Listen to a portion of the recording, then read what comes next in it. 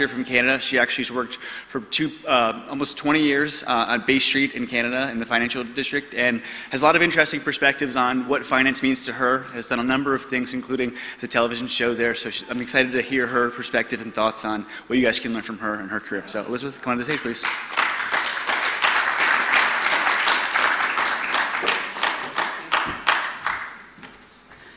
Dobro jutro, Skopje. How's everyone feeling this morning? I'm great. Ja sam dobra. Before I begin, I just want to thank Macedonia 2025 for inviting me here today. I need to let everyone know the impact that you've had. I was flying in from Istanbul to Skopje, and the man sitting beside me, we started talking to each other, and he actually told me that he recognized me from the Macedonia 2025 promos that you were doing in the website. So congratulations to all of you for really putting an effort out there and actually educating and letting people know who you are and what you stand for.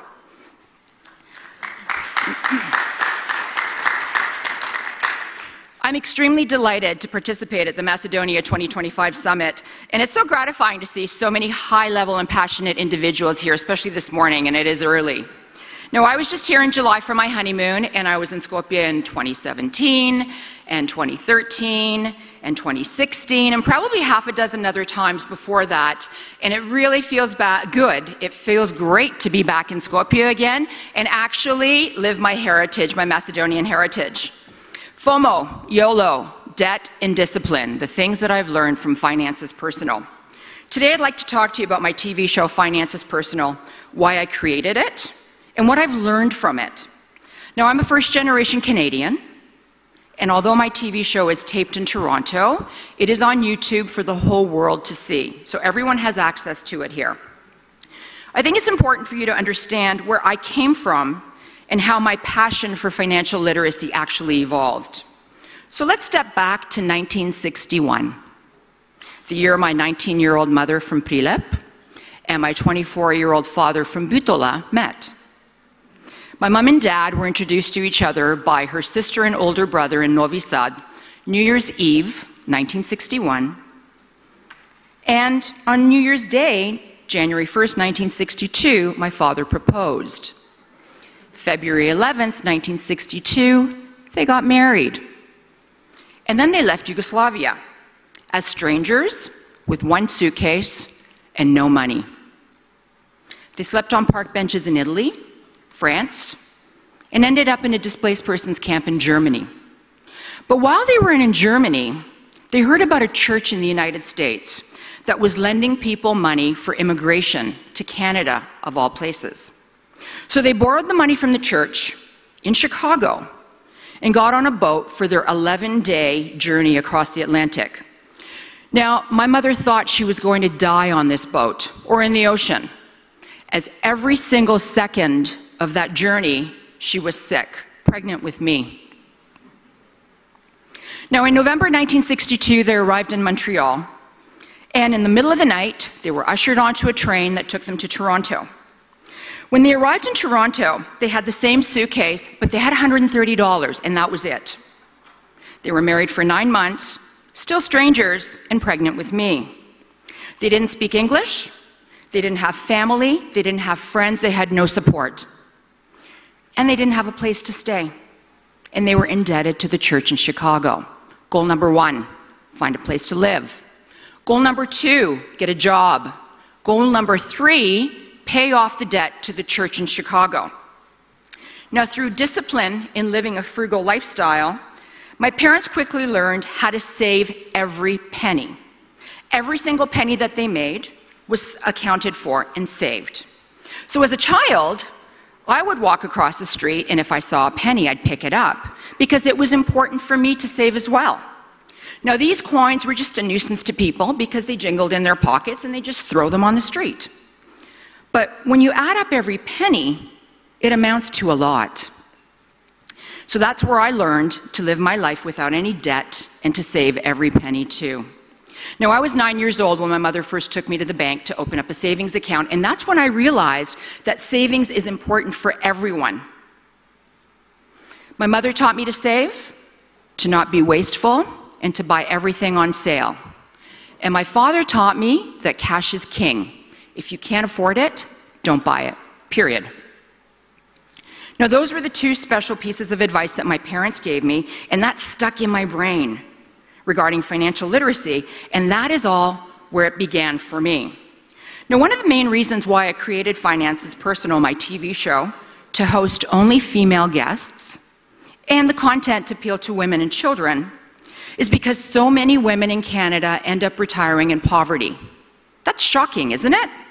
But I can tell you that it's happening all over the world, and here in Macedonia too. Too many women were brought up old school, the old-fashioned way, where the man would be the main breadwinner, the main decision maker. He would make all the household money and pay all the bills. But then when the husband died, or there was a divorce, the woman's lifestyle would change, and many of them didn't know how to write a check, how to pay bills, or even where their money was. A research paper by Statistics Canada, just released last month in October, said in 2018, female employees between the ages of 25 to 54 earned an average of $26.92 an hour, while male employees made $31.05 per hour. Women make $4.13 per hour less than their male counterparts, meaning for every 1 hour, for every $1 a man makes per hour, a woman only makes 87 cents. So when you also factor in that women live longer than men, we realize that we truly need more money to retire and take care of ourselves. So when women are also the family matriarch and they pass down family wisdom to their children, who here has a strong baba or a strong mother? I'm sure everyone in the audience can attest to that. So this is the main reason why I focused on women and children, on Finances Personal. But the other reason was because every financial TV show that I watched, or any financial panel that I've moderated or watched, has predominantly been filled by a male. So what I wanted to do was showcase women and give them a voice. And it really doesn't matter how much money you make or what you do for a living or what your financial status is. The bottom line is we all need basic financial literacy to keep us out of debt and to relieve our stress and anxiety. You heard me right. Yes, stress and anxiety are attained to a lack of financial literacy. And over time, that stress and anxiety will eat away at you and debilitate you and take away your health. Financial worries are a massive trigger for these disorders. Now, we all want and need money to survive, to retire, to give us a good lifestyle, and to actually give us good health. Years ago, when we wanted to purchase something, but we couldn't afford it, we would put money aside for something called a layaway. So what you would do is go into the store, and if there was a new dress that you wanted to buy but couldn't afford it, you would go to the store and give them $20. And every week, you'd go back and give them another $20 until you bought it outright. Nowadays, we want everything immediately, now. Quick gratification. But in order to have that now, many live month to month, paycheck to paycheck. They borrow more money every month and try to make ends meet, which causes a lot of stress and anxiety. And people are having a hard time coping, and I totally get that. We're running to appointments. We're stressed at work. We're stressed we don't have work. We have family stress. We have family obligations. And then there are so many other things that we have to worry about, like social media. Social media exacerbates FOMO. FOMO, the fear of missing out. And YOLO, you only live once. Why are we so obsessed with labels and having more? Does it give us status? Does it elevate us in the world? Does it make us feel better? Does it give us more likes on social media? Because I can tell you right now, likes on social media don't pay your bills. It's just that instant gratification for our ego. I want a show of hands here, and it's a yes or no question. Does social media put us into debt? Who believes it's yes? Who believes that social media does not put you into debt? Okay, I didn't see any hands here. Come on, people. Yes? No. Okay, the answer is social media puts us into a lot of debt, believe it or not. FOMO and YOLO, and impulse spending, put us into debt, and they're all bad for our health. FOMO, the fear of missing out. It's that modern day version of keeping up with the Joneses, which in North America is, what? My neighbor just bought a new car? Mine has to be bigger, better, shinier, faster, so I can outdo my neighbor. Now, this has been in all of our lives for centuries. Part of that has also been, or what will the neighbors say?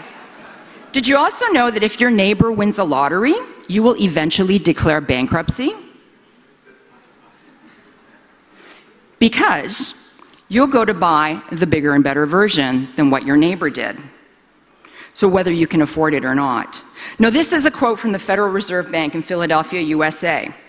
The larger the dollar magnitude of the lottery prize of one individual in a very small neighborhood, the more subsequent bankruptcies there will be from other individuals in that neighborhood.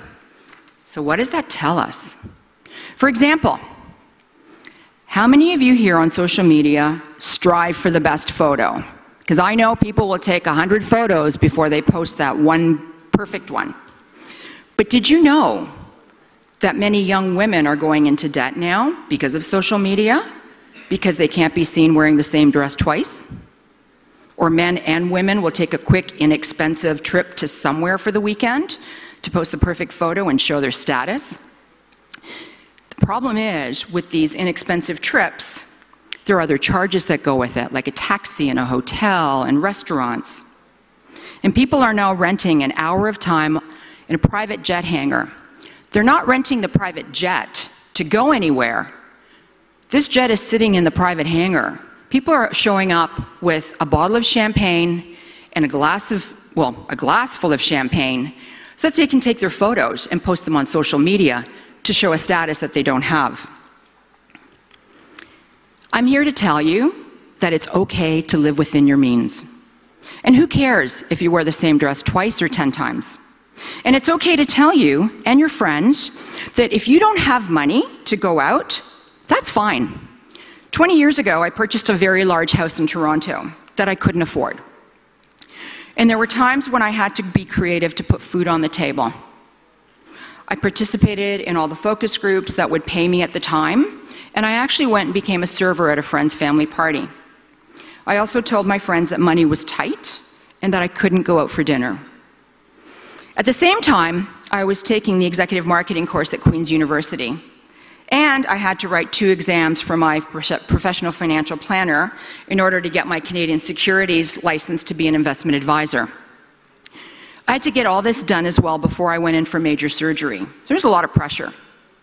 So I sent a mass email to all my friends and basically told them to leave me alone and not contact me for 6 months. And they did. But I was disciplined.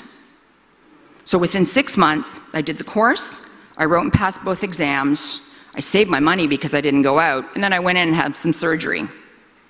The key thing was communication and discipline. I communicated with my friends, and we were all on the same page, so there was no pressure. But we also have to communicate with our loved ones and our partners. Whether we're living with someone, getting married, or we're married, we really must discuss our finances and communicate our anxiety and stress in order to survive together. Now, when we're dealing with those negative, because we all do, those negative and worrying voices in our head, remember, when you've got those negative voices in your head, you're the only one who actually sees and hears them in your head. So it's easier to discuss this with someone close to you so that you have a sounding board and you can get those thoughts out quicker and better. And then you have YOLO, you only live once. There are many people who look at these expensive designer advertisements and famous people's Instagram posts and think, I'm going to buy that really expensive item because you know what? I work hard and I deserve it. And why shouldn't I? YOLO, you only live once. But the problem with FOMO and YOLO is that they give you a very short-term high and long-term payment plan with a lot of mounting debt. Now, have you ever just thought, how many hours do I have to work when I have to go and purchase something? I'm Canadian, so I'm going to use the dollar as a reference, but you can easily substitute the dollar with the euro or the denar. Winter is coming, and as you know, Canada is very cold. When I left, it was -20 Celsius. So it gets chilly, so you actually need a really good coat. And there's a specific coat that most people will go out and buy, and it's $1,000. So let's say that you purchased that winter coat for $1,000, and right now your salary is $20 per hour. You'll have to work 50 solid hours in order to pay for that coat. Is it worth it? Impulse spending is another cause of stress and anxiety because it adds to mounting debt. Do you know people who go out shopping every day and have to buy that specific item, and when you look at their closet, it's all hanging there with the price tags? They haven't worn it, but they just need to have it. And they just purchase that something because of the mood that they're in, or because everyone has that and they need to have it. But with that mounting debt comes denial. Some of the symptoms of debt denial are underestimating how much you owe, not answering the phone because you think it's a creditor, so you just don't answer your phone anymore. You leave your bills unopened and just stuff them in a drawer, so you kind of hide them. That's actually called the ostrich effect. You know, if out of sight, out of mind, how the ostrich just sticks their little head underground. Opening a new credit card is also another one where your old one is maxed out, so you decide you need to go get a new one, or you tell yourself that everyone's in the same situation. So it's okay, everyone, my friends are all doing it. But these 5 points just lead us into more debt, because with denial and ignoring payments, your interest fees grow, late debt payments grow, and our debt just keeps on growing and getting bigger with no end. But the problem is reality rules, but that doesn't change your debt situation. So while we've been discussing stress, anxiety, and denial with your finances, I think it's really important right now to talk about the reality of credit card debt. How many people here, show of hands, use their credit card all the time? It's quite a bit. Now, I don't want you to answer this out loud, but I want you to think about this question. Do you just pay the monthly minimum required on your credit card, or do you pay it off in full every month? The reason why I'm asking is, that coat that I was talking about, if you purchase that coat with your credit card, you now have a $1,000 credit card statement. And if you pay $25 per month, which isn't even the minimum, it'll take you 5.2 years and the cost of an extra $439 to pay it off. So now instead of working 50 hours, you're working 72 hours to pay off that one coat. Now how about if I add a zero to that $1,000 and now it's $10,000? So now your credit card debt is $10,000 and you only pay the $25 per month, still not the minimum. It'll take you 42.3 years to pay it off. And it'll cost you an extra $27,328. Crazy. Meaning that you will pay an extra $27,328 in interest and work 1,366.4 hours. And that's literally throwing over $27,000 out the window instead of keeping it for savings for an emergency. An emergency fund. We're going to talk about that soon. Now, I just received my credit card statement before I came here, and it was just over $13,000, which is not normal for me, but I got married in July, and this was just the alcohol portion of the wedding. For $130, $11,000 was the alcohol portion. That's a lot of money. And I'm not telling you this to tell you that my friends drink a lot or they had a really, really good time. However, there's a point here.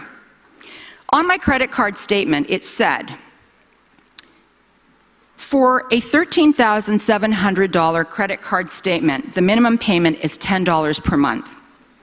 If I only paid the minimum $10 per month at an annual interest rate at 19.99%, the estimated time to pay off my credit card balance is 108 years and 11 months.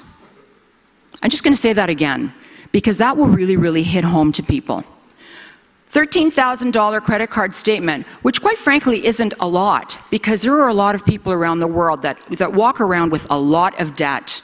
To pay the minimum, $10 per month at 19.99 interest rate, it's almost 109 years. So when you decide to just pay the minimum, think of that, because that's really, really important, and that'll save you so much in the future. So right now, what do we need to do? We need to focus on our money mindset.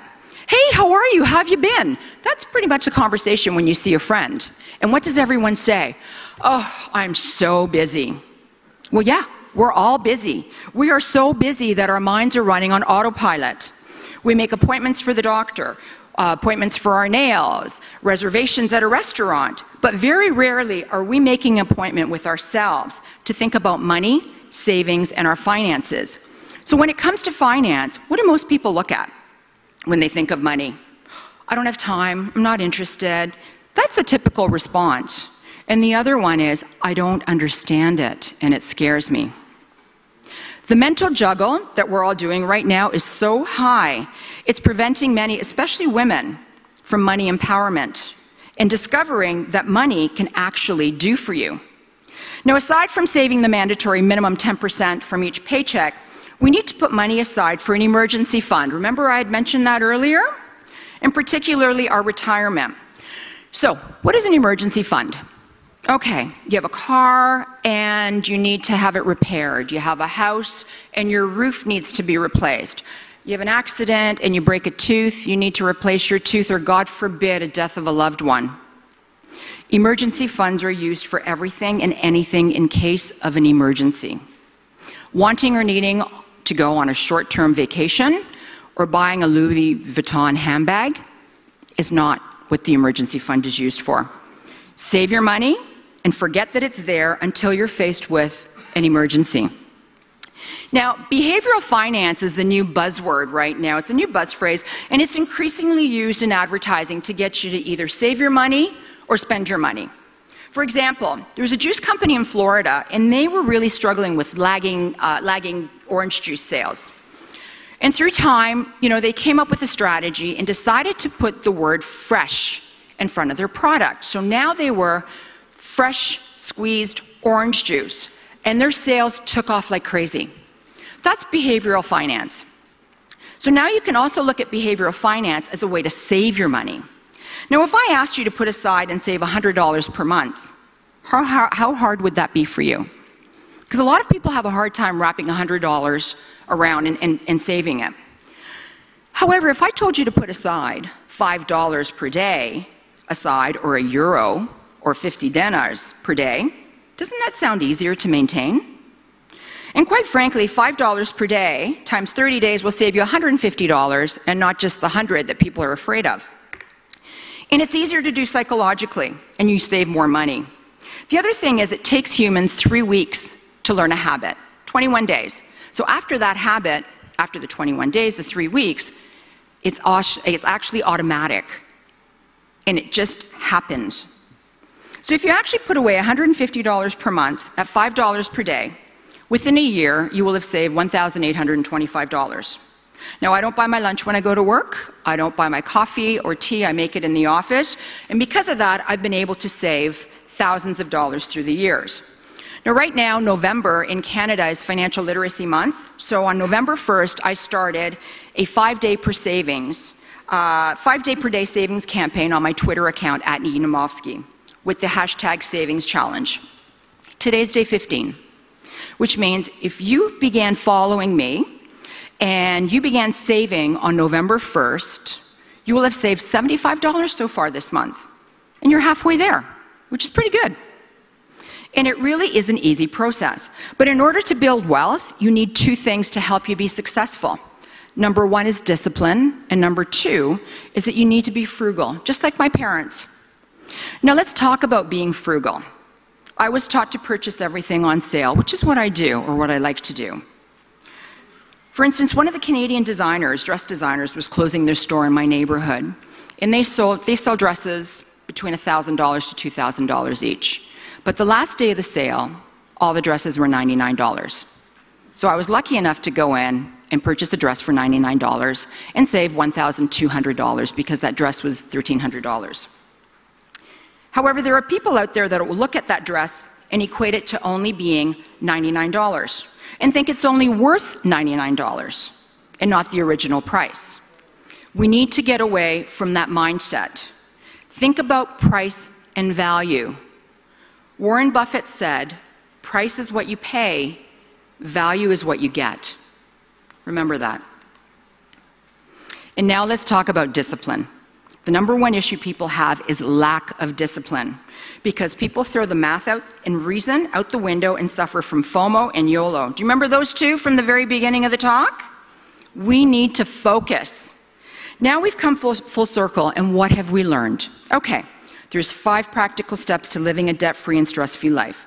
Stop impulse buying, don't live in denial. Save $5 per day. After 21 days, it'll become a habit, and it'll be easy for you to save for your emergency fund. If you can't pay off your credit card, never just pay the minimum. Remember 109 years? Don't get sucked into FOMO or YOLO. Live a disciplined and frugal life. Cash is king. If you can't afford it, don't buy it. And pay yourself first. Buy on sale and save. And think of these 7 letters of the alphabet, A, B, C, D, E, F, G. They are there to utilize and help you live the 5 practical steps. A, accountability. Be accountable to yourself. If you cheat, you're cheating yourself. B, budgeting. If you're struggling to make ends meet, create a budget, and that's a totally different speech another time. C, communication. Communicate with your loved ones when you're stressed or full of anxiety, and talk about money. D, discipline. Make a plan and stick to it. If you can't go out, tell your friends, and save 10% of your paycheck always. E, education. Learn about financial literacy and never stop learning. F, live a frugal life. G, goals. Create your own goals, just like my parents did, and stick with them. Now, everything that I've said today here is not just about personal finance.